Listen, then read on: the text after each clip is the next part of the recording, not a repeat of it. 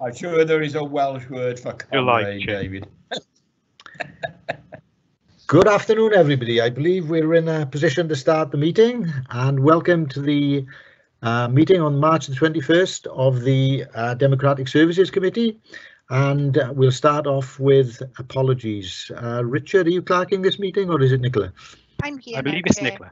Yeah. Nicola, right. Thank you, Nicola. Are there any apologies that you're aware Chair, of? we've not had any apologies. No apologies, right. So that's always good.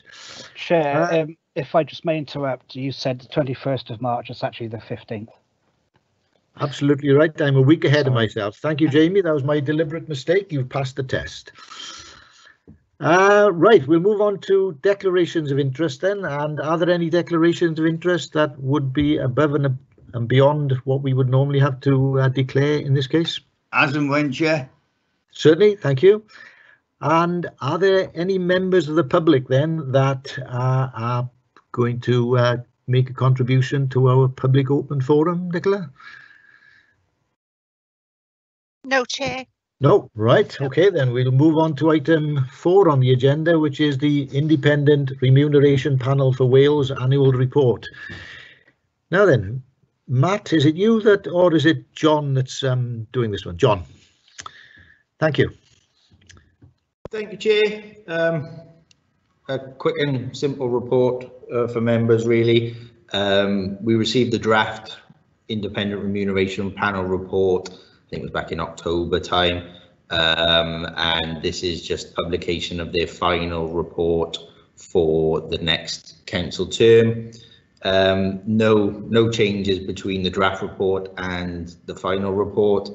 The biggest change in there is that the cap on care allowance has been removed, and some big changes in terms of how members can apply for that. But otherwise, it's as the draft report was back in October, so we're just bringing it for you to formalise and close off the loop, really. So if members have got any questions, I'm happy to take them. But really, it's just a for information, and so you're aware of what the remuneration will be for the next term. OK, thank you, John. Members, any questions? I see no hand has been raised, so can I assume that there's no questions, or is there somebody who wants to ask anything of John? Right, OK then, so we'll move on and accept that report and move on to item 5, which is hybrid meetings and area committees. And I'm assuming that as Matt has appeared on my screen, he's dealing with this one. Thank you, Matt. Thank you very much. Absolutely seamlessly done. Sorry. Could I just ask that we see your gorgeous face on screen? We can hear you, but we can't see you. All right. I don't know why. Sorry, Matt. I can see. Or maybe it's just me. I don't know. Yeah, but, I can see him. Yeah. Yeah, you're on screen fine, Chair, from my point of view. OK, thank you. It's obviously just me then. I for some reason I'm not allowed to see you. Martin, if you're that keen, I'll send you a postcard. OK, over to you, Matt. Thank you. OK, thanks very much, Chair. Good afternoon, members. Matthew Gatehouse, head of, well, actually, as of a few weeks' time, a new title, head of policy, performance and scrutiny, following the changes agreed at council last week. It'll take me a few weeks to get used to saying that. Paper before you today is on hybrid meetings and area committees. You'll recall at the last meeting of this committee, there was a discussion regarding potential timescales for the restarting of area committees, which, unlike all of the other the meetings, be they decision making, scrutiny, or sort of quasi judicial like planning and licensing, those have all restarted. Our area committees have yet to restart. So we, at the last committee, the discussion around how that would be done, the potential timescales for doing so. And as this is intertwined with probably where we are at the moment as an organisation on the consideration of hybrid meetings, which have been paused following some initial work in the autumn, it seemed a good opportunity to bring two of these issues together for a wider debate. And I'll just sort of run through some of the issues in the report, and I'll also draw members' attention to some correspondence you will have received in the last couple of hours from John Pearson in response to a survey that went out to all members on the topic of hybrid meetings. But firstly, I'll just kind of highlight some of the issues in the report before you today. So it's sort of an opportunity to discuss that issue of hybrid meetings, the meetings which should be prioritised for restart, and also the topic of area committees. So I'll just kind of run through some of the issues before returning to the recommendation, if you're happy with that, Chair. Certainly. Thank you, Matt. So yeah, just to be sort of absolutely clear, you know, this council, following the pandemic in the pandemic back in March and the first lockdown, March 2020, Monmouthshire was fairly quick to restart its decision-making meetings.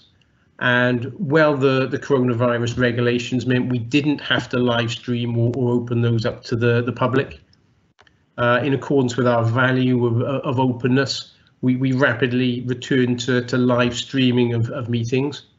And while that hasn't been without some problems as we've sort of adjusted to the use of technology, the work of John and colleagues in the Democratic Services team has enabled us probably to be ahead of the game in terms of opening those up, live streaming the meetings and enabling remote attendance. Now, you know, within that time we have had problems. So things like public open forums. There have been issues when we've had attendees who are not on the Monmouthshire network. So some meetings, for example, select committees where we have co-opted attendees, have had to be recorded and uploaded because it's not been possible to run a sort of live streamed meeting with multiple external attendees.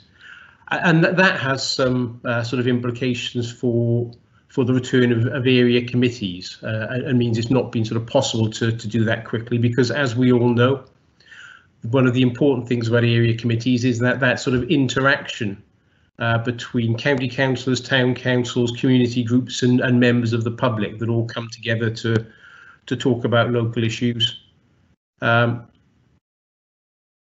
Jim, just pausing. Can I just check that I am on screen at the moment? I've just seen a message from Councillor Graucott.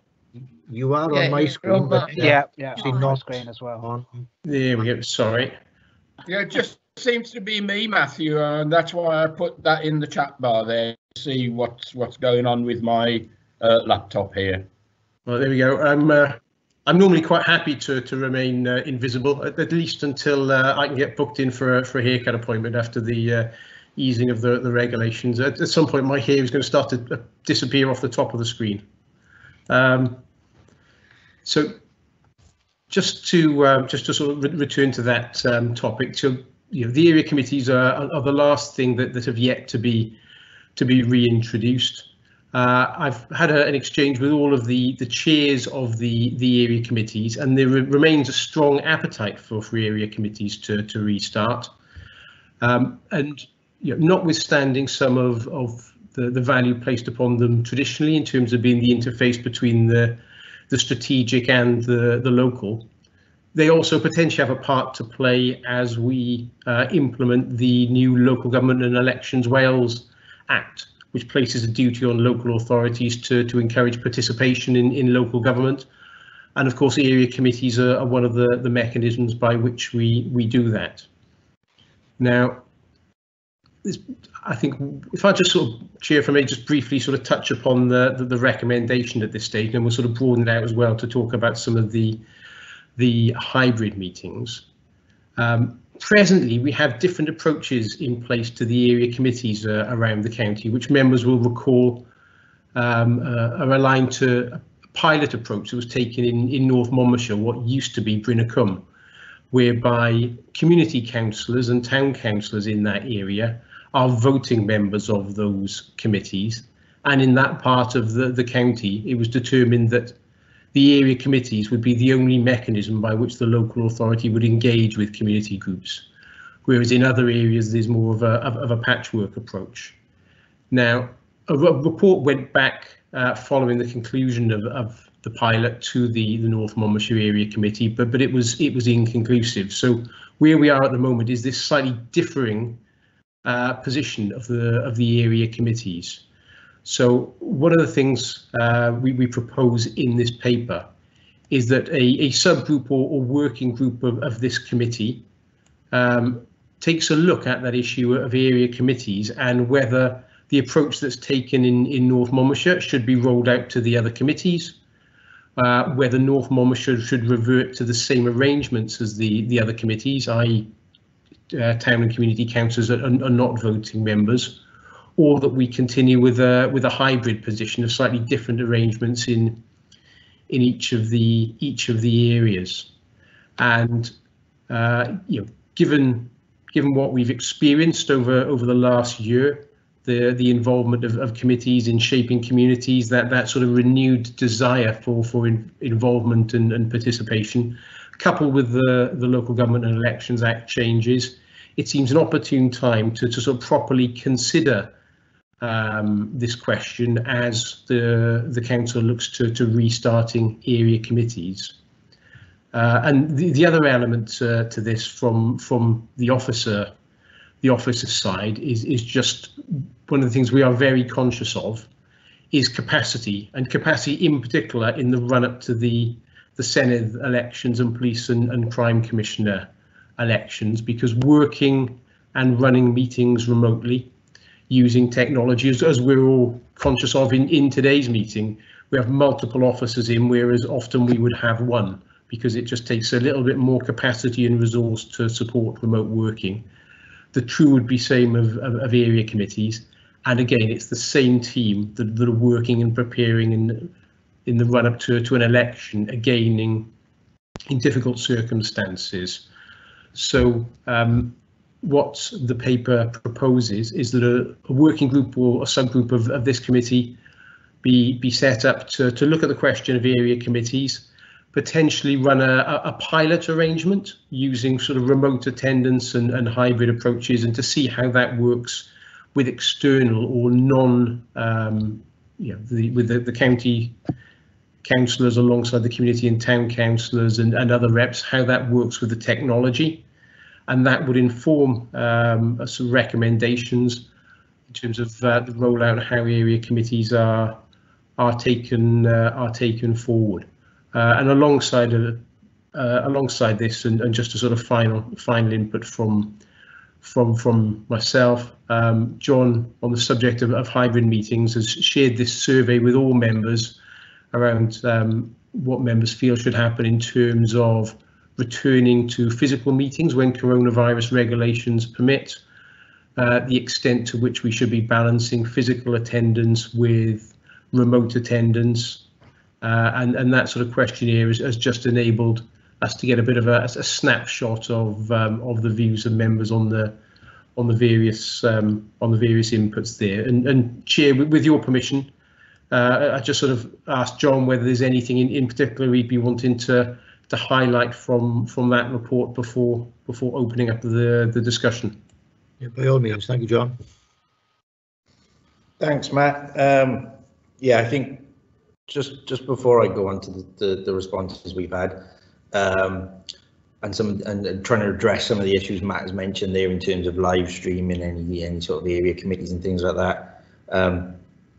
The Local Government and Elections Wales Act required at one point local authorities to stream any public meeting that it was holding. So we would have to stream area committees, which we don't currently do, and any other committee where the public would be invited, we'd have to live stream.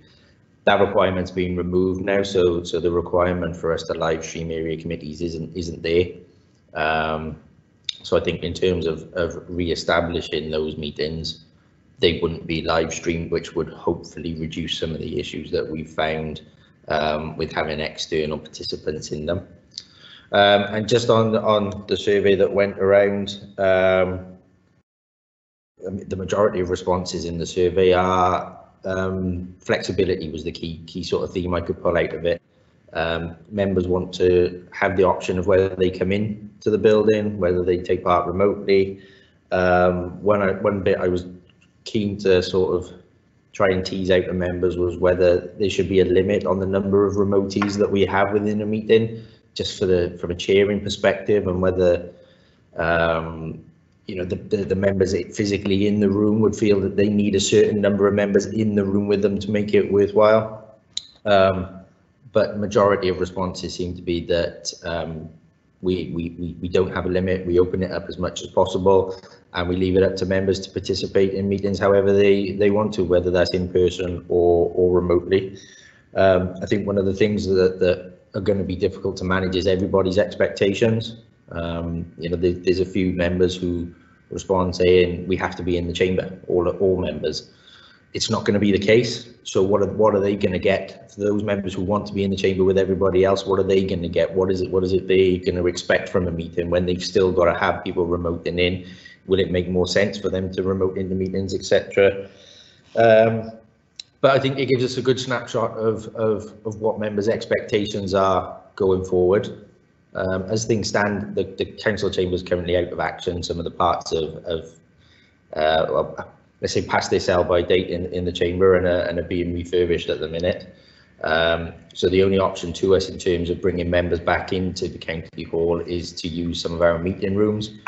We used that successfully at licensing, the licensing subcommittee last week, and it worked really well. So we could have a couple of rooms with members in, 3 or 4 members per room, and still have people remoting in.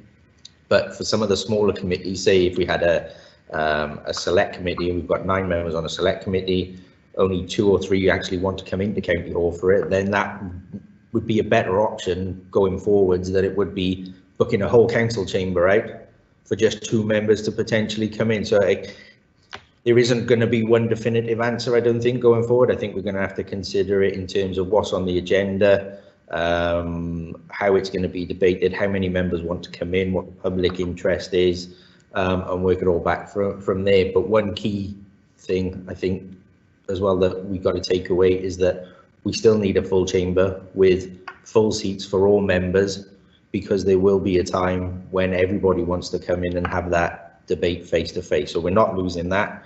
That'll still be in place, and as part of the refurbishment we'll be catering for the extra 3 councillors in the council chamber as well. But we'll be building in the flexibility to allow us to adapt however it is we go about meetings in the future. Okay, thank you, John. Anything else, Matt, from you before we open it up for questions from members? No, nothing further from me, Chair. Happy to respond to any questions from members, and yeah, over for the discussion with your permission. Certainly, and thank you, Matt, and thank you, John. Any members with any questions from members, rather? Dave Evans, I think, was. Thank you, Chair. I've just listened to what's been said, and I've been one of the ones that's been itching to get back into the chamber, because I think a meeting face-to-face is better than a remote, but I understand a remote meeting is better than nothing.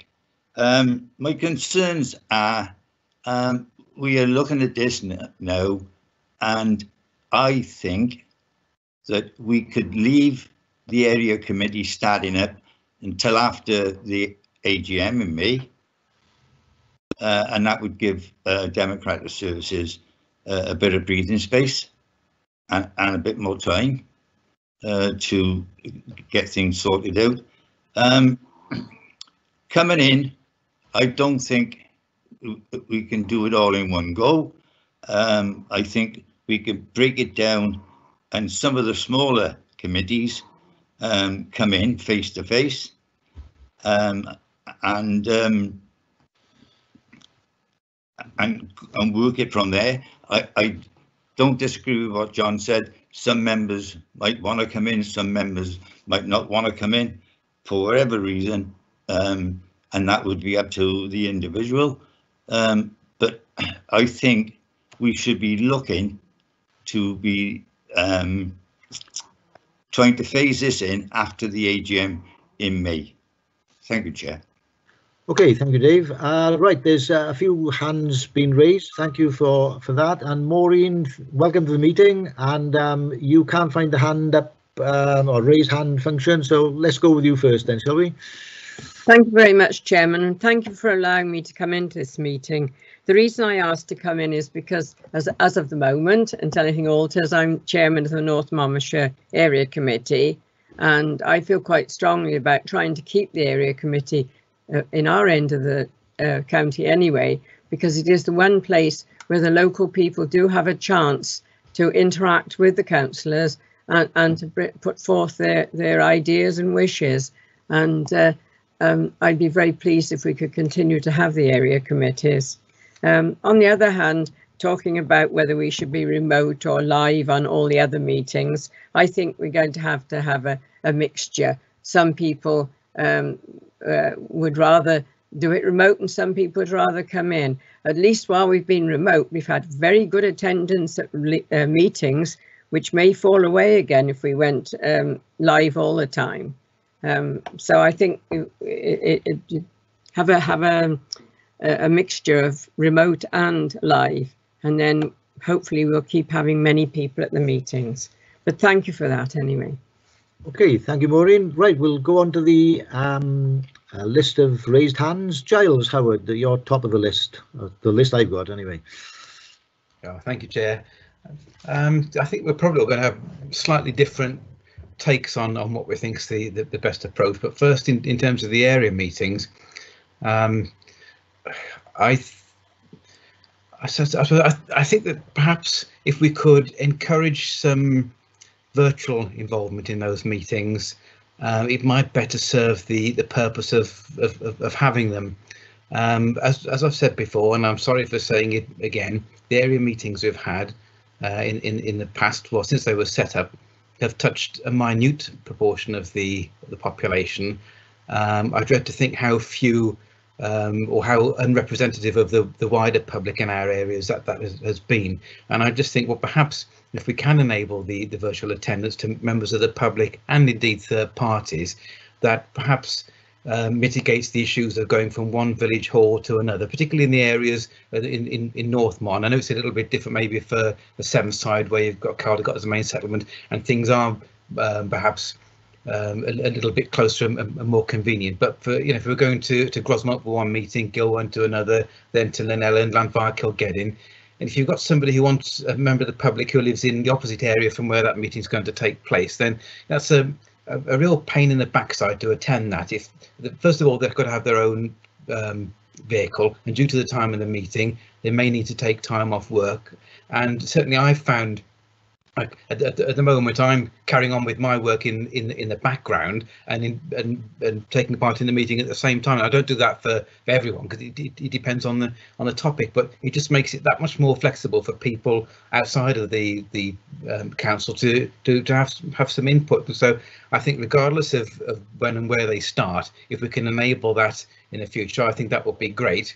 And that then goes back to the question of, well, where do we have the meetings in the future when we do meet again physically, and providing we can enable that electronic access, then I wonder what is the point of going to all these disparate locations, and wouldn't it be better, given that although we're not going to be required to, it would be beneficial to stream the meetings if you could have a fixed spot such as the town hall or even the dusk, that actually might serve the purpose of the committee better than everything we've been doing in the last, how long have we done area committees now? Is it 2004 they came in? The last 17, 18 years. So that's the first thing. And Dave, I agree with his comment about when we should start the physical meetings. For the smaller committees like this one and the selects planning as well, there's enough space in the chamber for everybody to be able to sorry, I was looking at this message in the corner of the screen there, to be able to socially distance.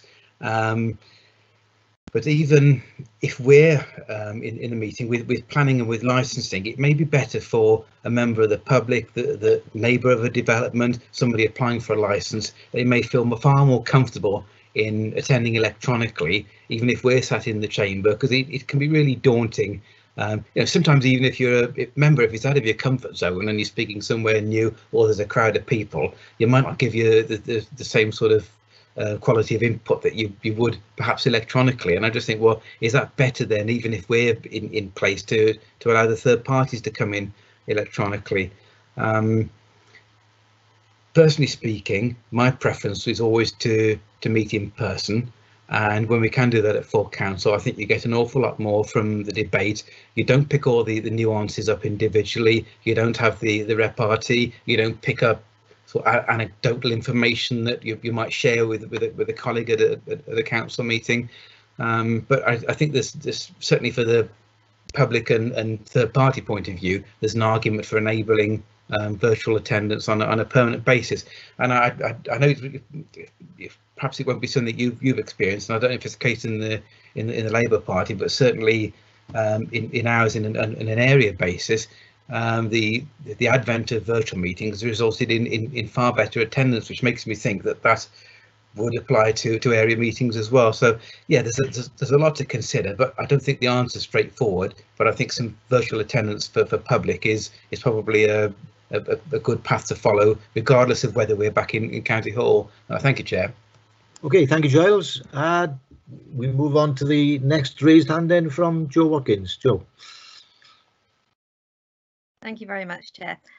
Giles has said most of what I was going to say really well, so I won't duplicate what he said, but I will really emphasise the fact that we do need to find new ways to get the public to join in our meetings. It's been a hot topic for me, as everyone knows, and I think, yes, doing something virtual, allowing the public to virtually attend in some capacity would really potentially help that a lot. Also, if we're going to be looking at it, then let's look at the times of day for area meetings.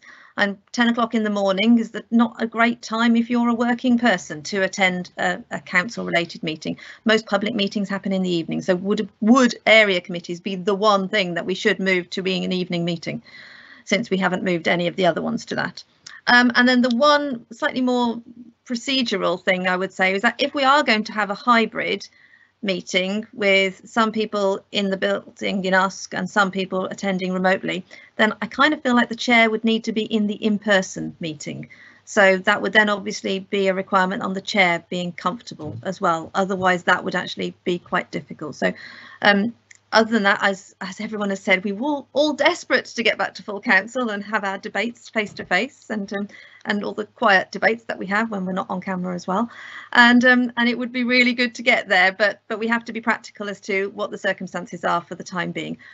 But I also definitely agree with what Dave said in that we shouldn't be rushing officers to try and do this before the Senedd elections have gone through. So maybe after the AGM would be a better time to look at this. Thank you, Chair. Okay, thank you, Joel. Sheila Woodhouse. Thank you, Chairman. A lot of what I was going to say has already been said, but I would like to point out that the council have come a long way with these remote meetings. Since when you think back to this time last year, the circumstances that led to us participating in these remote meetings, we were one of the first councils to do so, to have our full council meetings, to recommence our full council meetings and other committees.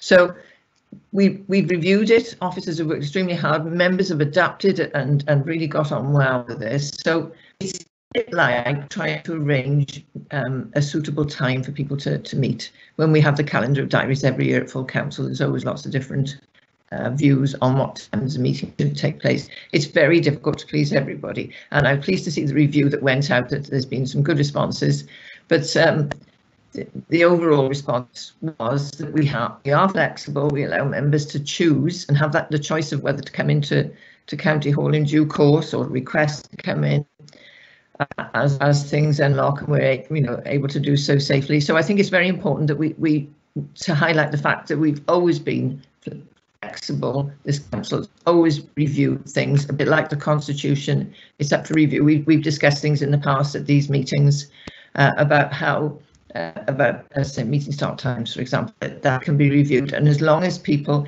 if we want to make it attractive to people to stand for council, then we need to focus on the fact that and get the message over that we can change things. It's not all going to be set in one direction and that's it for the next 5 years. That things are constantly reviewed, and that's a key message with this. So I think, yes, give people choice.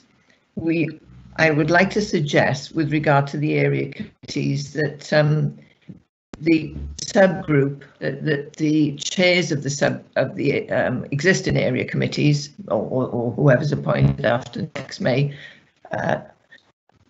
be part, or perhaps the current ones would be better for the time being, be invited to take part in the subgroup, because they know what the area committees, the obstacles, they know what the public attendance has been like, and we've always been looking to improve public attendance at area committees. They are important committees, and as Giles quite clearly described, all the various venues that we've used in the past for that very reason. And I think that can be looked at as part of this subcommittee. So I just want to suggest that the chairs of the area committees are, because they're not necessarily members of this committee, could be invited along. But its flexibility is the key, and also the fact that we've had very good attendance at the remote meetings, so that's a really good indicator that a lot of members, as the survey has pointed out, would like to continue with that. And yes, please give people a choice. Thank you. Okay, thank you, Sheila. We'll move on to Councillor Martin Grocott. Thank you very much, Chair. And incidentally, I am now able to see you in full glorious Technicolor. The suggestion I should leave the meeting and come back in, there you were. I did suspect that if I left the meeting, it would be a ploy to not let me back in again. But there we are. I'm just a distrustful person. I would like to raise two other issues around remote working, if I may. The first, I think, is that most of the discussions that we've had about working remotely have been phrased within the context of the pandemic, and probably quite rightly so. I would like to suggest that there are actually other reasons why remote working into the future would be very effective. And the main reason is that as a county council, we have declared a climate emergency, and that as a result of that, doing all we can to reduce our carbon footprint. Now, County Hall has many benefits, but it is also a fact that it is in a rural location, and therefore members need either to put on some hiking boots to get there, or virtually always have to drive. In my particular case, that's a round journey of 26 miles in my car every time I come to County Hall. Some of the meetings I attend last under 30 minutes. And when you add every other member of the council who serves on different committees to that sort of figure that I'm suggesting affects me, then we're actually coming to a lot of people driving a lot of miles and polluting the atmosphere. We should be able to do it by public transport, and I would be the first to support that. But the reality is County Hall is served by one bus route, which is extremely infrequent, and runs from either Pontypool or Cwmbran to Chepstow. So for the majority of members of this council, it would not be a viable way to get to County Hall. So while we have to come to County Hall, it means virtually we have to come by car. The second new thing I'd like to throw into the mix is the cost. I know the report that we've had today talks about remote meetings being expensive, but set aside the savings from mileage, I would suggest that there would be considerable saving there. I don't think I lose anything by listening to the arguments that have been put forward so eloquently this afternoon by seeing them on my laptop rather than hearing them in person in County Hall.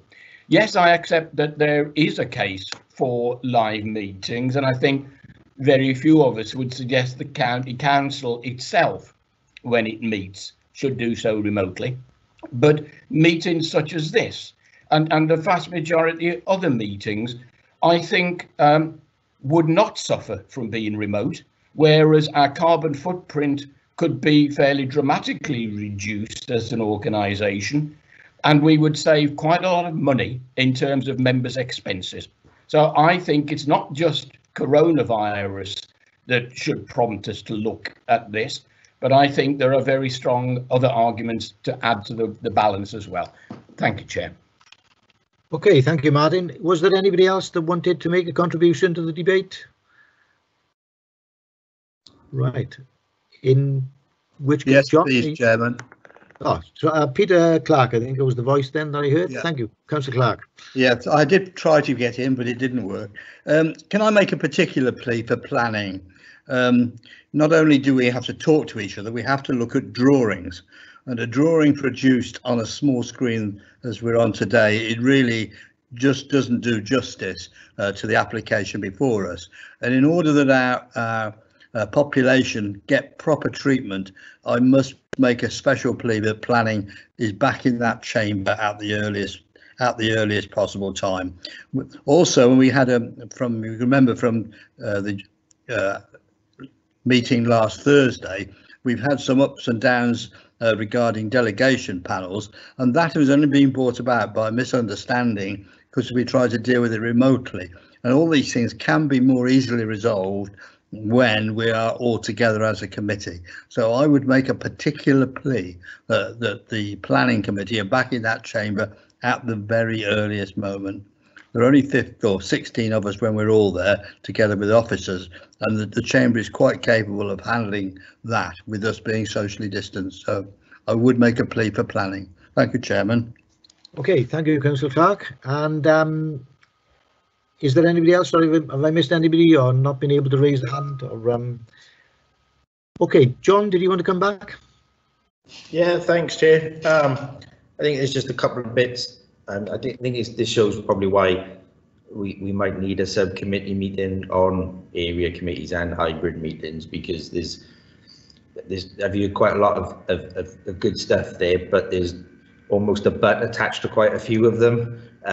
So for example, then if we come back to the area committee issue and having a place where we're actually going to hold the meeting, we're probably limited to maybe 2 or 3 buildings in Monmouthshire, I would say at the minute, that will probably be capable of hosting a meeting and receiving all those people who want to take part remotely, because if the technology isn't in that building where we're going to hold the meeting, then it doesn't matter how many people we've got attending virtually from the public or from the members side, that their transmission just isn't going to go through properly into that meeting space. So again, it's just exploring and understanding some of the technological issues we've got in the background as well. Just one point come up about chairing the meetings and needing to be in person. So the system we've come up with doesn't require the chair to be in the meeting space, so everything will still be done through Teams as it is now. So a chair can manage the meeting remotely or in attendance. Some of the things we're picking up in sort of the chamber refurb is how we can deal with presentations and things like that better. How is the chair at the front of the chamber going to be able to see who's actually remoting in and know when they want to come in and when they want to speak, etc. So some of those things are going to be addressed as well. But again, it's just that coming back again to that last point there from Councillor Clark as well, that the Corona Local Government and Elections Wales Act legislation says that we have to allow remote attendance no matter what. So it's managing that expectation that yes, we could still get the majority of members back in the chamber, but remote attendance is here to stay, and we've got to factor that into the process of holding the meeting alongside presentations as well. So I can't see ever a point, I don't think, anymore where we're going to go back to fully physical meetings, because 1, the legislation allows it, and 2, I think members are just getting more familiar with it and more comfortable in taking part remotely. So it's just how we address that properly going forward. Okay, right. So are we all happy to accept the suggestion in the paper that we form a subcommittee of members and possibly area committee chairs as well, existing ones that is, in order to move the issue forward and come up with some level of conclusion. There's a yes from Councillor Watkins. Is there any dissent to that suggestion then? It's a yes from me, Chair. Thank you. So it's a yes from two of you. Are there any no's? Says Right. yes from me too. Right, okay. So if there's no dissent, then there's sort of an overwhelming yes, then, isn't it, by implication, unless I've got things completely wrong. Now then, I suppose the next step is who would like to sit on the subgroup. How many how many members would you suggest, Matt, or John, in terms of getting things done? The ideal number has been mooted as being 5 in some quarters, isn't it? But equally, things may have moved forward since I was told that. Yeah, I think, Chair, obviously we'd be looking at the 3 current chairs of the area committees. I think probably sort of 5 to 7 would be a good number. Can I suggest that perhaps following this meeting we contact members of the committee and just ask for expressions of interest? Right. Yeah. I can see a few people sort of saying yes in the chat bar we have here. It may be we have slightly more people than you would want on a subgroup, but equally, you know, away from the formality of a committee meeting, a large number actually is quite sort of manageable over Teams. So I wouldn't suggest that an upper limit is necessarily necessary. Okay, necessarily necessary. Necessarily necessary. Okay, I would be quite happy to offer myself, but equally quite happy to stand down if there's enough people anyway. But Councillor Trahan, you've appeared on my screen. Thank you, Chair. Yeah, I think it's a good idea that the chairs of the area committees are involved for their input, even though we haven't chaired a meeting for a year and we may not be chairs after the AGM, but I think our input would be beneficial. And again, I don't mind how many people attend the meeting or are part of the group, but I am conscious of the Senate elections and the police commissioners elections as well. So whether we can get a meeting in before that, I don't know, but I'm happy for it to wait until after those elections to give the officers some breathing space, if you like. But I do agree that chairs should be involved. Thank you, Chair. Okay, thank you, Jamie. Area chairs, we've got Maureen and Jamie. Who are the others? Sorry, forgive my ignorance. It's myself, Chair. Okay, thank you. And there are 4 of them. Am I? Yes, so unfortunately, Chair, the 4th area committee chair was Councillor Dovey. Unfortunately, we only have okay, 3 chairs at present. Hence why you said 3. Right, my apologies. Right, so moving forward then, do we wait for compilation of area chairs that are, well, we've got the area chairs here, haven't we? Dave Evans, Jamie Trahan and Maureen. So they're happy to attend, and they're also members of this committee. So, Chair, can I suggest that because of the situation at Low that we ask the deputy chair? By all means, yes, totally. And who is do we know the vice chair? Anne Webb. Anne Webb. It's in the chat bar, Dave. Chair, sorry. Okay, thank you. Right, so Anne Webb, and we've had expressions from myself, Giles Howard, Jamie Trahan, Maureen Powell, Dave Evans. So do we need any more? Any? So that's presumably better to have it than having none or too many. So Martin Groker as well. Right, so it's looking increasingly like the Democratic Services Committee plus a vice chair. Right. Does that enable us to move on then with that, Matt, and make progress on the issue as you've described, as you've suggested in your paper? Yeah, thank you very much, Chair. I guess the only other issue just to touch upon for clarity is in terms of timing. A few members have suggested they would be happy for this work to wait until after the Senedd and Police and Crime Commissioner elections for reasons of officer capacity, really. Yeah. I just want to sort of check whether that is the collective view of the committee, that you would be happy with that to wait a few weeks. And I can see John. John's coming as well, so I'm not sure there's anything you want to add to that, John. Well, the only bit I'd sort of suggest is we start the meetings relatively soon, because the resource really in this is implementation and how we go about setting these meetings up and the contacts we need to get with the community and town councils, etc. So I think from our perspective, more than happy to sort of start the ball rolling in terms of how we want it to look and how it's going to look going forward. But then actual work on setting the meetings up and getting them underway would take place after the election. Okay, excellent, right. And there's no, well, the next meeting of this committee is on the 7th of June. So there's enough of a gap in between, in terms of time, is there, between the Senedd and Police Commissioners election and the next meeting? Yeah, okay then. Anything else to bring to the table on this issue then, anyone? Okay, excellent, thank you.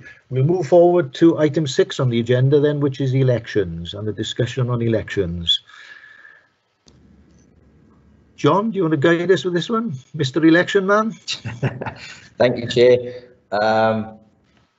With this item, I think we're just gonna, or with the permission of the Chair, I think we'll just leave it as a standing item now on sort of every Democratic Services Committee agenda going forward. One of the reasons I wanted to add it in now was previously at a meeting during the term, we sort of discussed about how we want to go about highlighting to potential candidates at next year's elections. That timings of meetings aren't fixed, and it's up to members to set those times of meetings.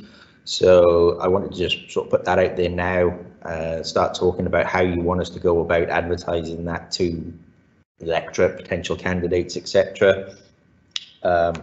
So anything on induction, what went well last time, reviewing what we did, what we can improve on. I think, you know, technology now here, one of the biggest feedbacks we had at every induction over the last few terms has been it's too heavy too soon, we're spending too much time going into County Hall for things, for training sessions. How can we factor in remote training sessions then into the induction program for next year? What would work well remotely compared to what's needed physically? And obviously you still need that physical interaction for everyone to learn who everybody is. We have the election, we don't necessarily know who gets re-elected until that day we're back in County Hall signing the Declaration of Acceptance of Office and seeing faces we know and some faces we don't. Other things we want to sort of build into it are going to be how we interact with the candidates. We normally do briefing sessions towards the end of the year for potential candidates, just explaining the role, how the election process works, what sort of time factors are involved, and dedication from any new councillor who hasn't experienced it before. So again, I think the key point here is how you want me to start looking at the timing of meetings issue and how you want to sort of go about publicising that to the electorate and the candidates. But anything else, and like I say, I think we'll leave it as a standing item on the agenda for all committees now going forward, because 2022 will be a year before we know it. Like I say, the end of the year is when we start briefing our candidates. We're already talking about delaying some stuff until May, and we've got a couple of months then to start putting it in place. So any feedback, anybody, any comments anyone wants to give me to start thinking about and factoring into next year's elections, then I'm happy to take them and start putting a programme together. Okay, thank you, John. Is there any issue that is pertinent on this matter that members would like to make known to John at this stage? Jamie, Councillor Trahan. Thank you, Chair. John made the point of interacting with candidates, old and new. I didn't have that in 2017 or the run up to 2017. if I knew that was available to me, it may have made me less than a rabbit caught in headlights on my first day at County Hall, if you like. And then meeting all the officers and stuff in one day, that was quite overwhelming. So I think that is an important part, that for potential candidates or candidates to just have an idea of what is expected, or what is the process leading up to the election, then the election, then if you get elected, as opposed to you're at the count, you're called forward, you're announced as the winner, 3 days later you're at County Hall. It's overwhelming, if you like, for me anyway. Not everybody is the same, and I think that could help people just deal with it better, lower stress levels, if you like, or worry levels about how are they going to perform, how are they going to come across to their colleagues, not only their party colleagues but council colleagues and officers. Are you going to embarrass yourself by things you say, questions you ask, or are those officers going to know that you are starting from the bottom rung of the ladder, you know, in respects of this, which I was. So that would be extremely helpful, and I'm glad that John has mentioned that, so I just wanted to make that point. Thank you, Chair. Okay, thank you, Jamie. Anybody else? And I think what John has already said, that he wants to have this as a an ongoing agenda item, so as things arise they can be brought up in each meeting. But is there anybody else right now who wants to make a contribution on that score? It would appear, oh, Giles. Hi, yeah, I did put my hand up in the bar. Just a couple of things, and I remember the rabbit in the headlight moment as well, all those years ago, and it's you don't realise what you've taken on really until that first meeting, and everything dawns on you that perhaps it mightn't have been such a good idea after all. But just in respect of meeting times, and John alluded to, I just think we need to be clear that we don't set up some sort of false impression to potential candidates of what might happen regarding meeting times, because they've mostly been at 2 o'clock or 10 o'clock for years, regardless of the makeup of members and regardless of the party that's been in control. And you know, as you know, there's for various reasons. Some people have got other commitments in the evenings, there's transport issues, other people have got to work, other people have got childcare problems. But regardless of all that, we've always ended up with the same position of the 10 and the 2, and when we've done experiments with other hours for other reasons, they haven't gone very well. So I just think we need to be clear to people who may have children or may have other things they need to balance in their lives, that where we say we might be able to consider flexible hours for meetings and so on, that the chances are it possibly won't end up like that at all. The other thing, the induction, I couldn't make last time around. I couldn't make very many of them because it clashed with work, and as Jamie said, the timescale between the election and those meetings happening is very, very quick, and you can't suddenly throw everything out of the sink and go on to another priority. So yeah, they could be spaced out a little bit better maybe, or have inductions that are really targeted only at the new members, and then maybe some that involve all of us. And the last one, and again, this is another broken record because I've said this for years as well, can we consider providing IT to us on a basis that meets members' specific needs and not a job loss? I know there are procurement issues, but Peter mentioned this earlier regarding the planning meetings, and whilst the device is great on its own, it's small and it's light and it's handy, we don't carry it around an awful lot. And if you are looking at plans, or even if you're trying to look at text on there, it's not great, is it? It's a very small screen. It involves a lot of scrolling or a lot of zooming in and out to see where you are. And I don't know how other members would feel. I'd rather have a massive laptop with a great screen the size of a telly, and that would suit me best. It wouldn't suit other members. So please, can we think about what members want rather than what happens to be in the store cupboards or what's on offer? There we are. That's all. Thanks, Chair. Okay, thank you, Giles. Anybody else? And I take it that John and possibly Matt has taken that information and will act on it immediately. Right. Okay then, if that's the case, then we'll move on to item 7, which is the minutes of the meeting held on the 18th of January. And I hope everybody's had a chance to read them. And if so, is it your wish that they be signed as a true and accurate record of the meeting held in January? I'll move, Chair. Moved. Everybody happy?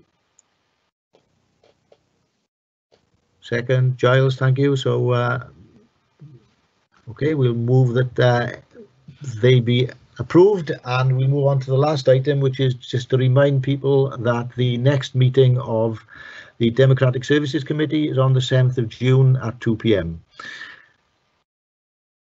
think that's the conclusion of the meeting, unless there's anybody else wants to mention anything. Excellent. Socially or otherwise. Thank you, Chair. Well chaired again, as usual.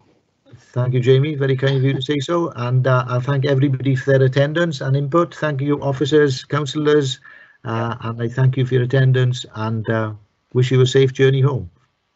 Thank you. Right. Cheers, everybody. Bye. Bye. Bye.